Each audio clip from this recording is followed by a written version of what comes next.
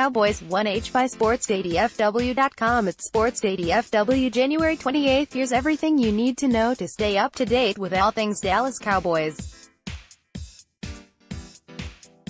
Today's top stories: Mark LoMoglio, AP NFC running back Ezekiel Elliott, 22, for the Dallas Cowboys, gets away from AFC linebacker TJ Watt, 90, for the Pittsburgh Steelers, during the second half of the NFL Pro Bowl football game Sunday, January 27, 2019, in Orlando, Florida.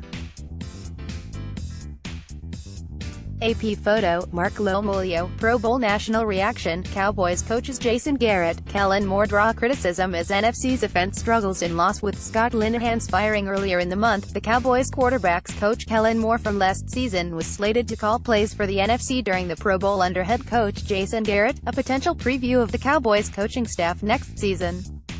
Film room: 7 potential NFL draft fits for the Cowboys from the Senior Bowl, including 2 players who made a strong case for themselves. Senior Bowl week is interesting because it's a time when practices provide more value than the game itself.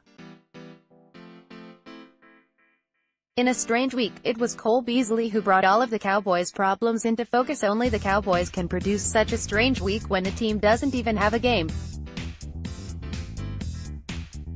DeMarcus Lawrence on his contract situation: your move. Dallas Cowboys keeping in line with his own narrative regarding a contract extension in Dallas. Defensive end DeMarcus Lawrence sent a tweet on Friday in response to a video package of his own highlights from the Cowboys team account.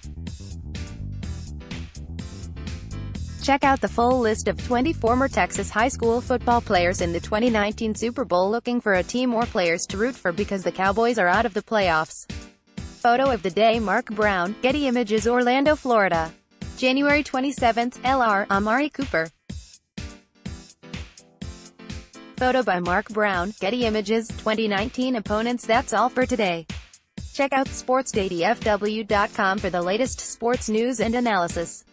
Do you have feedback? Send your thoughts, questions, praise and corrections to sportsfeedback@dallasnews.com.